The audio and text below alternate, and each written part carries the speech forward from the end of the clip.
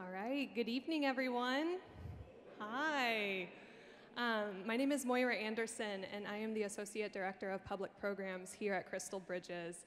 It's so wonderful to see everyone here tonight for the performance of Lineage by Ensemble HanSori. And let me just take a moment to say how wonderful it is to see you all here in person, as well as those who are tuning in virtually for this first in-person performance here in the Great Hall since March of 2020.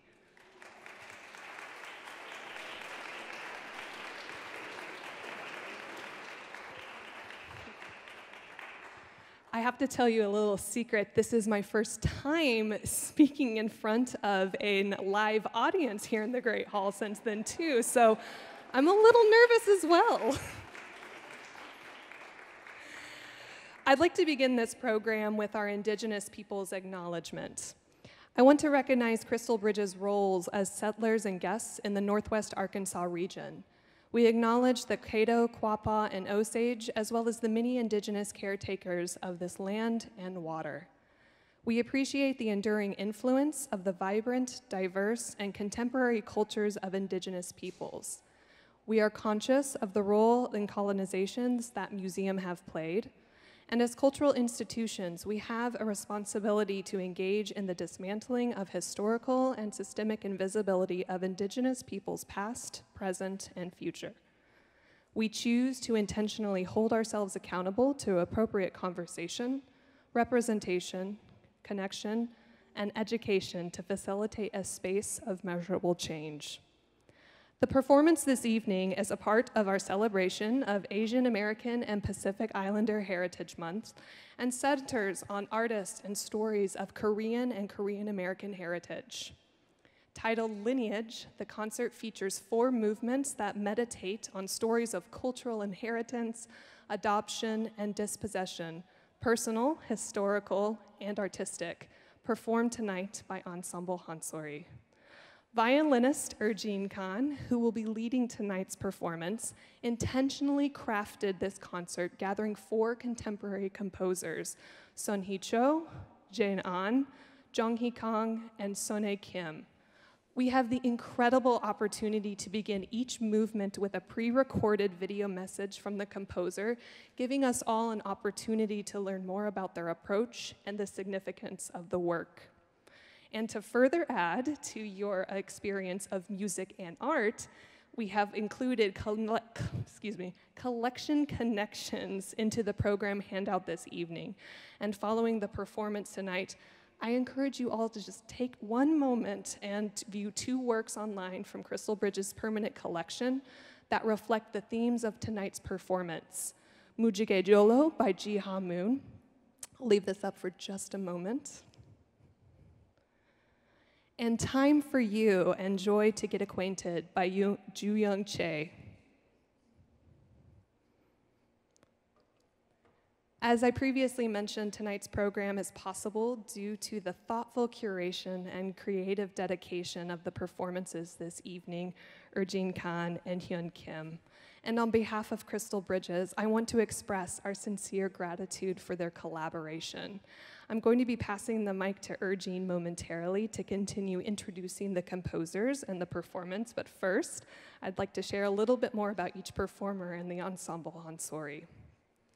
Pianist Hyun Kim is a native of South Korea who joined the University of Arkansas in the fall of 2018 and currently serves as the director of the Opera Theater. She performs and teaches throughout the United States and is frequently engaged in performances and master classes in Asia, Europe, and South America. Kim collaborates with instrumentalists from prominent orchestras, including the Cincinnati Symphony, the Atlanta Symphony, Hong Kong Philharmonic, and Seoul Philharmonic, as well as many others. She performs with singers from the Metropolitan Opera, Houston Grand Opera, Seattle Opera, among many others. And she has performed at the Aspen Music Festival, the Grandin Music Festival, and the Lucca Opera Festival in Italy, and has appeared as an orchestral pianist and harpsichordist with the Aspen Festival and the Boulder Chamber Orchestra. Kim has served as a pianist for several competitions, and her performances and interviews have been broadcast on KVOD-FM, Colorado Public Radio, and Rocky Mountain PBS. Er-Gene Kahng is a violinist, researcher, and full professor of violin and director of graduate studies at the University of Arkansas in Fayetteville. Her work came to light through her advocacy of African-American composer Florence Price, and her recordings of Price's violin concertos have been cited and praised by sources such as The Guardian, The Wall Street Journal, and The New Yorker as an important contribution to American classical music, and has aired on programs like NPR's Songs We Love and APM's Performance Today. Er-Gene is a concertmaster with Fort Smith Symphony Orchestra and the Arkansas Philharmonic Orchestra. She has been involved with North Mississippi, New Haven, Albany, Lancaster, Eastern Connecticut, Tulsa, Baton Rouge Symphonies, and the Civic Orchestra of Chicago. Er-Gene aims to continue the work of equity, diversity, and inclusion and belonging by exploring the ways in which American classical music can intersect with and highlight forgotten narratives of the past and thus shape the musical values of the present and future. Performing together, Ensemble HanSori's name is inspired by the idea of coming together and finding unity through sound. In Korean, Sori means sound, and Han embodies meanings such as good, righteous, significant, bright, complete, embracing, and prosperous, among others. Together, HanSori aims to musically explore and express the values and hopes for a better life that come through mutual understanding, cooperation, support, and unity through shared empathy. Please join me in welcoming Hyun Kim and Er-Gene Kahng of Ensemble HanSori this evening.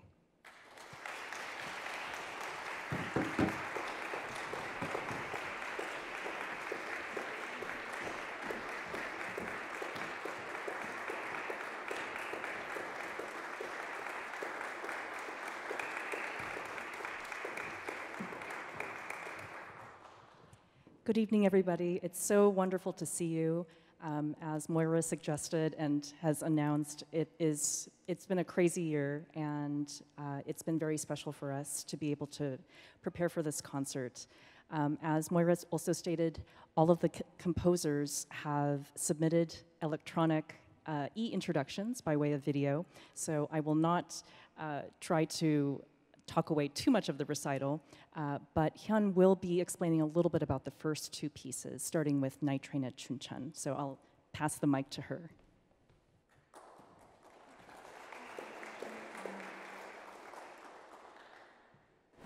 Music sometimes gives us more experience than pleasure. Music allows us to experience time and space. In this sense, Night Train to Chuncheon evokes nostalgia for Korean youth and, more generally, for those who pass by our lives like trains in the night. Modern Korean society forces both young and older people to be diligent and hardworking for the nation's prosperity and individuals. As a result, many Koreans admire the so-called escape from everyday life. Chuncheon is an idyllic place with valleys and low lakes, and where young people usually commune with nature. They discuss life's meaning and social issues, or make romantic memories with their lovers. Chuncheon is an isolated place, best accessed by train. Young people travel there carrying backpacks on the economical night train. Chuncheon has become a symbol of nature and romance. The night train symbolizes the passages from darkness to light, stress to joy, and freedom from the everyday burden of responsibilities. In this piece, we will hear sounds from inside and outside of the train. Heavy steel wheels rolling on the piano, and the different sounds of the train passing by on the violin. The sound of cutting through the still air, passing through deep toners, chuka chuka choo choo, chaga chaga choo choo, maybe, right? And the klaxon horn. So now I would like to introduce our composer's message here. Hi, I'm Jonghee Kang, and I'm very happy to meet with you all online at this concert. I'm currently sitting in a practice room at a school that I'm teaching, so you are seeing the grand piano and the wall. So let me tell you a little bit about the piece, Night Train to Chuncheon. Chuncheon is a city, it's a capital of Gangwon province, which is located northeast of Seoul, which is the capital of South Korea. And there's a famous, really popular K-pop song called Train to Chuncheon. And when I was writing this piece, I got inspired by the K-pop melody, and I wanted to use a little bit of the melody and write a new music, new concert music, so based on the melody. But you're not gonna hear the melody at all until at some point as a segment. So it might not be easy to recognize the melody, but that was my intention. So I wrote the piece originally in 2012 or 2013. And at the time I wrote this piece for the Now Ensemble, who's based in New York. And the ensemble has a very unique instrumentation in terms of timbre to me. And they include flute, clarinet, piano, double bass, and electric guitar. And I really enjoyed writing music for them at the time, and I wanted to try something new for me too in terms of the style, which was the combination of new classical music and kind of jazz music, kind of poppy music. So I was happy with the result at the time.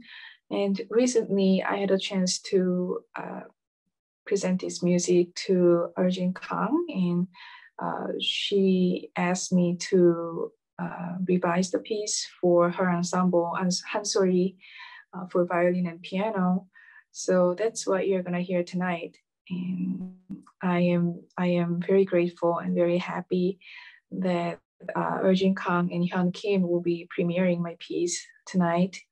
And I also thank you for those who made this concert possible. And yeah, so I hope you enjoy this music and enjoy the concert. Thank you.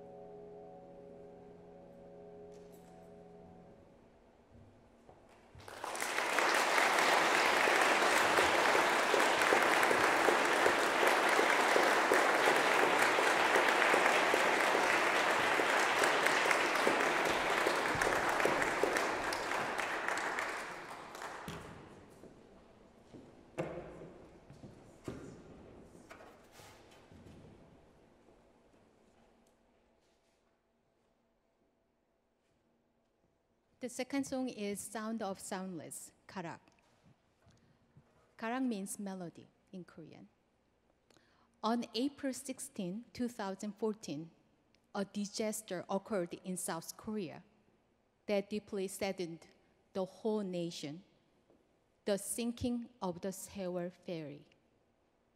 About 300 teenage high school students went on a trip just before their graduation, and they never returned. The cause was not the old ship, but those innocent children were sacrificed to the cold sea by the irresponsible ship's crew and the government's slow and untruthful response. The disaster exposed Korea's dysfunctional leadership at the time. The Sewol ferry's captain and crew members escaped first, leaving passengers behind. Just like Korean leaders such as the chairman of large corporations and lawmakers who were also hiding out in times of crisis. A nationwide movement of Korean citizens emerged to uncover the truth, which ultimately resulted in the impeachment of the president and key executives. But nothing will change the sadness of losing these beautiful children. This piece is a song of condolence for survivors and the young souls who were lost. The beginning is a violin solo that captures the beautiful Asian landscape and the excitement of travel. In the middle, the ferry leads and gradually sinks into the sea. The last part is the sound of the deep, cold sea where the ferry sank, followed by an old Korea folk song. So here's a composer's message.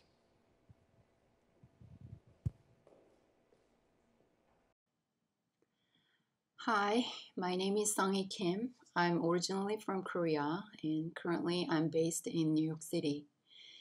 I just wanted to say thank you first for inviting me to celebrate Asian American Pacific Islander Month with amazing fellow musicians and composers. It is truly an honor for me to be a part of this amazing event. My piece, Karak, was composed back in 2013. It was commissioned by Multicultural Sonic Evolution and it was premiered in that same year. The title Karak means melody in Korean language. The commission of the piece came with a quest that I should use a Korean traditional folk melody, and therefore I named the piece Karak, which means melody. The folk melody that the piece quotes is called Seya Seya, which means bird, bird. The folk melody was written in 1894 to rebuke the social and political oppression at the time during the Japanese occupation of the Korean Peninsula. So in general, in this piece, there is very fragile and restless characteristics throughout the whole piece, which sort of reflects the helpless situation of the Korean Peninsula at that time. There are two important musical elements that I want to mention regarding the piece. The first one is sanjo. Sanjo is a term used for instrumental solo music in Korean traditional music, and it usually starts from a slow rhythm, slow tempo, then gradually becomes more and more virtuoso and improvisational. You will hear some sanjo-like passages in this piece, especially in the opening section of the piece, which I think can be translated into cadenza in Western music. Also, karak is rooted in a fixed rhythm pattern called 장단 in Korean language. There are many different kind of 장단, and I chose 터벌림 장단 in this piece. 터벌림 장단 is typically used for the traditional dance of 태평무. 태평무 is a ceremonial court dance performed by the queen for the well-being of the nation. And the rhythm pattern that was used in this dance piece is called 터벌림 장단. 터벌림 장단 typically has 10 beats, and they're usually grouped as 3+2 and 3+2 with strong emphasis on 2 and 7. So I think this sophisticated rhythmic pattern and the very simple triple metered folk melodies 해야 세야 have created quite interesting music together in this piece that you will hear shortly. Once again, thanks to all who are listening, and special thanks to Er-Gene for the beautiful performance. Hope you enjoy the piece.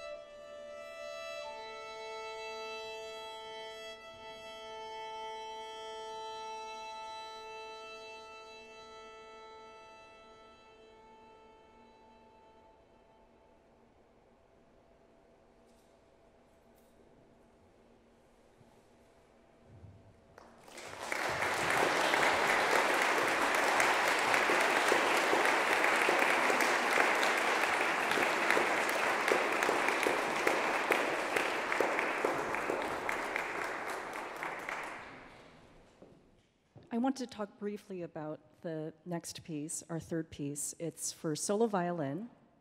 It is called Beyond. And of course, you will hear Sunhee Cho introduce her piece in just a moment.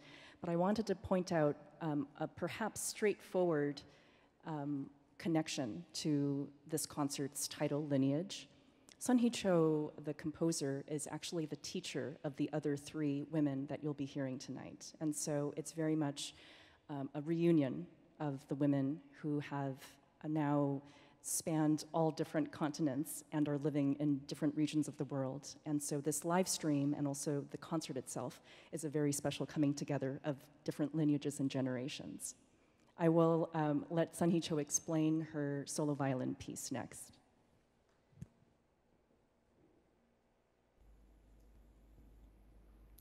Hello, my name is Sunhee Cho, and I am a composer based in Korea.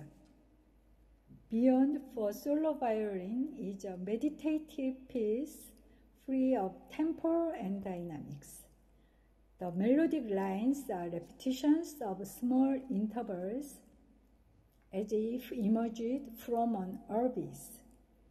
The music unfolds with ascending and descending gestures, then flows into an open cadenza and eventually descends back to where it began. I would like to thank Er-Gene Kahng for performing.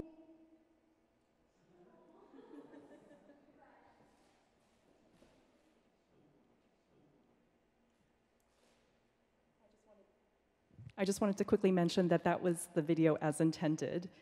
I was supposed to give a warning that there was going to be an abrupt ending, but that was what Sunhee Cho intended. So nothing was missed.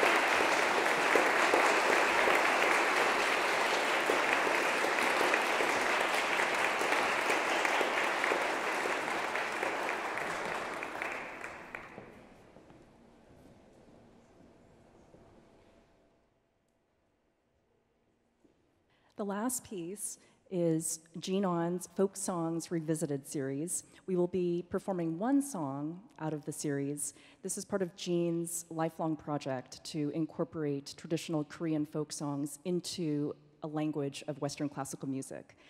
And it occurred to me that as I and Hyun were programming this together, the idea of lineage becomes so interesting and complex when we're talking about that in the vein of identity and heritage. And as Moira mentioned in the introduction, the ideas of adoption, dispossession, and inheritance when it comes to culture, which has become so global. I feel that Gene On's piece is a beautiful illustration of our connection to history and the ways in which our inherited language of Western classical music interfaces with Korean culture. Here is Gene On.